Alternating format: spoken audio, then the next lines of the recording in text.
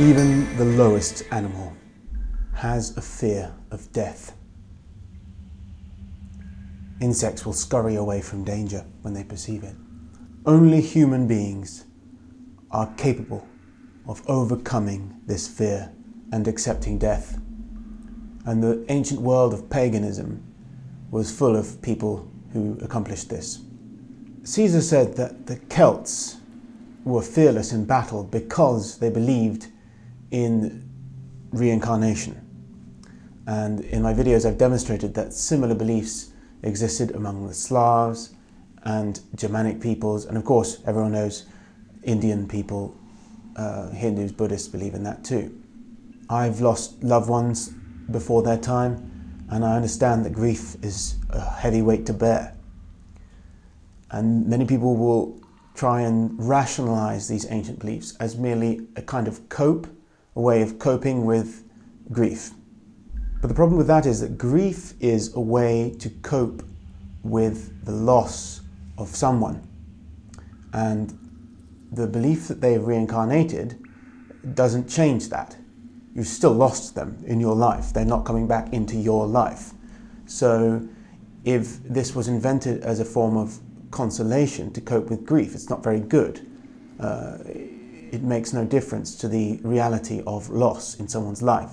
So I don't really accept that explanation at all. If we are to reduce the beliefs of our venerable ancestors to mere cultural adaptations and merely to consider their efficacy in that context, then I don't think it makes sense to describe reincarnation as a cultural adaptation for coping with grief. Rather, if it copes with anything, it's with fear of death. If you believe that you have lived a life before this one, and you shall live others after this one, then it puts your life into a grander context. In this context, what is important is to live gloriously and leave behind an honourable name when you die. Yet, even within the aforementioned cultures, fear of death still predominates in most people. Of course, women and children, and the majority of men too, with the exception of some warriors, would still naturally fear death, just as any animal would. So whatever religion and culture you come from, you can be forgiven for not wanting to die. It's perfectly natural to fear death. But what if you took this infantile, animal-like fear of death and tried to transform it into an ideology, into a philosophy? That's what I think transhumanism is. Transhumanism ultimately sees death as an obstacle and one which can be overcome through technology. The popular author Yuval Harari, whose work has been praised by Bill Gates and Barack Obama, and whose books are for sale in the UN headquarters, he's promoted by the World Economic Forum too. He's a transhumanist and he believes in a transhumanist future. But he also believes that the state ought to be reorientated to an ethical system based entirely on pain and pleasure, with pleasure as a synonym for the ultimate good. I'm speaking of both mental and physical pleasure. These to him are the only real forms of good, and the fictions, as he calls it, that other societies have been based on, are not really good. People like him and the organizations with which he's affiliated are trying to construct a new worldview for a new society, which combines things like Jeremy Bentham's utilitarianism and the idea of the panopticon with a kind of neo-Gnosticism which sees the material non-cyber realm as bad, as something to be escaped from. And it looks towards data and technology and an online existence, a cyber kind of existence, as an inevitable and desirable future for mankind in which more pleasure will be derived for a greater number of people. Some people call it fully automated luxury Gnosticism. It's basically the panopticon, but with porn. The reactionary French author Joseph de Maistre, who opposed the French Revolution, foresaw the ultimate goal of left-wing thought, even in his time, as the death of death, a war on death itself. He said, "The whole earth, perpetually steeped in blood, is nothing but a vast altar upon which all that is living must be sacrificed without end, without measure, without pause, until the consummation of things, until evil is extinct, until the death of death."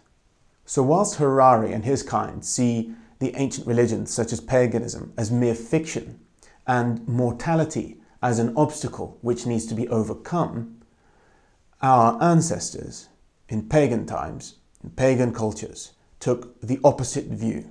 For example, within the Platonic pagan path of theurgy, as described by Iamblichus, mortality is the only route we have to immortality. So it's not through computers or artificial intelligence that we will transcend our mortal lives, but rather through mortality itself, because the immortality of the human soul is expressed through the particular form of our mortal existence. So for we pagans, the eternal nature of the soul is what links us to the divine. The Christians took this belief and changed it slightly so that they are linked to the divine through the incarnation of the divine in a mortal form, who is executed and therefore redeems mankind. The objective of Iamblichus's Platonic theurgy was assimilation with the gods, but this can only be achieved through the material, natural realm, and it's the cycles of nature and the material realm and the daimons, as the Greeks say, the beings that govern this world of matter, which connect us to the world of the gods. And in our Germanic paganism, we have similar beings, the daimons. We have the Fylgjur, who connect us to our ancestors, and the land wights, as people say, like the spirits of nature. All these things are placated, whether they be elves or wights or whatever, or ancestors. And they, in turn, link us to the divine realm, to the gods, the highest.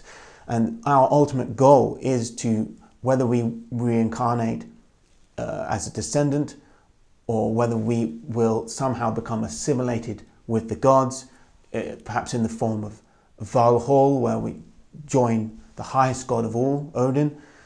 Ultimately, though, death is the path that we must take. It is a desirable end that helps us to join the divine. And Christians share that view with us, and many other world religions do too. But the popular materialist view has rejected the idea of gods and an afterlife, and is attempting to appropriate bits of Gnosticism, bits of Buddhism, and a rabid technophilia, combining them to make this belief in salvation through technology and the integration of man into a non-physical space, or cyberspace of pure data. They expect perhaps that this data will become conscious and will be a god. Having convinced themselves that there are no gods, they now have sought to create a god. But of course, a god is not merely data, and it's such a flimsy worldview. I can't believe it's so popular. This question of mortality is going to be addressed in my next video, which is all about Indo-European conceptions of the afterlife, of underworld and of reincarnation, and of the world tree which links all the different realms. The conflict between these two worldviews will be discussed at the forthcoming Pagan Futures Conference later this month. You can find details and links to where you can buy tickets in the description.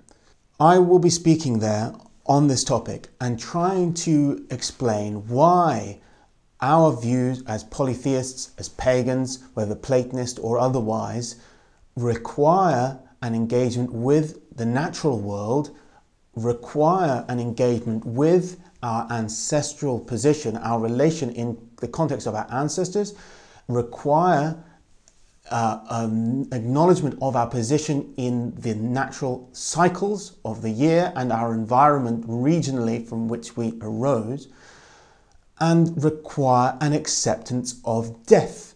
Death as a desirable end and a necessary prerequisite for our ultimate objectives of becoming either assimilated with the gods or reincarnated through our descendants. These beliefs, which we hold dear and are essential to our religious worldview, are incompatible with this new proposed religion of certain elite peoples. And it is essential that we assert our position so that we're able to ensure that the future, whatever it may hold, will contain space for people who hold our beliefs. If we don't assert them, we can't expect anyone to recognize these beliefs. And so it's really important we come together and agree on this. Therefore, you need to come, hear me speak in London, and also hear the speech of my colleague, Dr. Borja Villalonga, who is also an expert in this field, particularly the intersection of pagan religion and modernity. And you will have a chance to participate during a Q&A session where you can ask Dr. Villalonga any questions, or me any questions you have about this, and we can hopefully begin a dialogue not just between ourselves about what are the most essential beliefs we hold dear as pagans, but also with other religious groups and with the political power structures which claim to defend the plurality of religious beliefs in this country, because I'm not convinced that they really are interested in preserving the integrity of our religion. I think we've got to make sure that we assert what our religion stands for, and this is the crucial time that this has to happen. So please join me in London at the Pagan Futures Conference this month.